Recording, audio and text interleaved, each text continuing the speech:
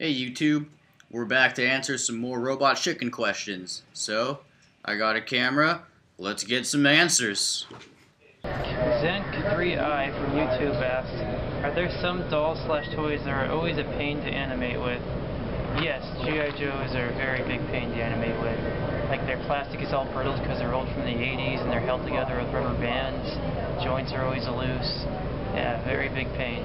Pete Arbalo from YouTube asked, how much of your stop motion animation is enhanced by computers? And we try to do a lot practically here, even some cotton ball explosions, but Post does a lot of that as well. Pretty much 100%. Those guys just hand us whatever the hell they can get, and we make gold out of it.